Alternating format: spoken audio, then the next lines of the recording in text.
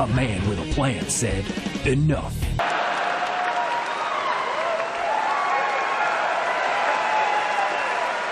Look, for years they've had this problem.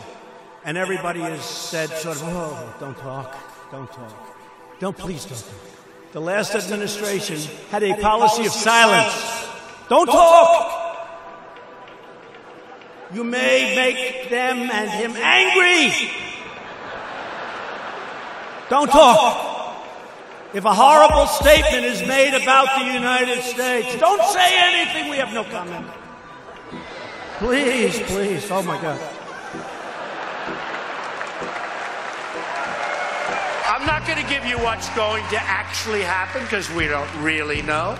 But I'll tell you one thing, we're not playing games. And I remember, it was very rough 3-4 months ago.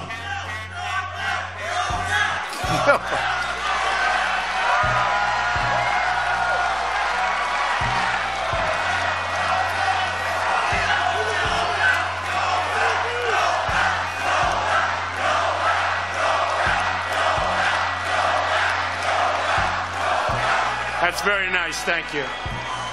That's very nice. No bell. I just want to get the job done. So, if we would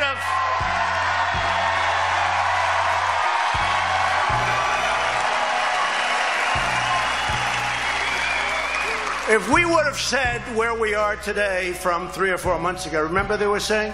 He's going to get us into nuclear war, they said. Nuclear. No. Strength is going to keep us out of nuclear war. Not going to get us in. Racist, sexist. These people kind of remind me of that kid who said he didn't like Trump because he's a gay loser with a bad haircut. Do you support Trump? Do you? No, I do not support Trump. Why not? Because he is just a loser that is gay and has no life. Why do you think that? Because, do you see his haircut? Like, what kind of haircut is that? What's the difference between a wet raccoon and Donald J. Trump's hair? A wet raccoon doesn't have $7 billion in the bank. Sam, if you're looking for a summary of the media's response to all this progress, this does it.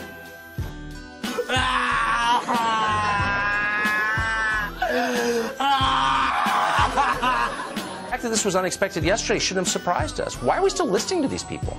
Donald Trump's openly avowed willingness to go to war with North Korea, which was not only mocked by the left, absolutely trumpeted as the end of the world, we're going to be nuked, it's all over, my God. These people never learn from history, do they, Scott? They never, ever learn, ever, that you simply have to stand up to bullies, and the more you basically, take a knee and the more that you pay the Dane Guild, the more the Dane returns.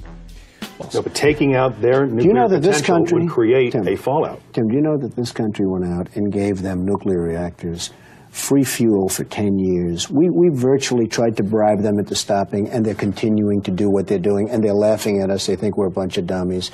I'm saying that we have to do something to stop. But if the military told you, Mr. Trump, we can't do this. You give me two names. You're giving me two names. I don't know. Do you want to do it in 5 years when they have warheads all over the place, every one of them pointing to New York City, to Washington, and every one of our... Is that when you want to do it? Or do you want to do something now? You better do it now. And if they think you're serious, I deal with lots of people.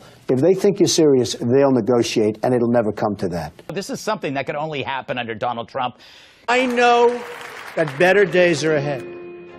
If we believe in ourselves, and the way I believe in myself, and I really do believe in myself, then come June, if I decide to run, you'll have the great pleasure of voting for the man that will easily go down as the greatest president in the history of the United States. Me, Donald John Trump. God bless America, and good night. Good night.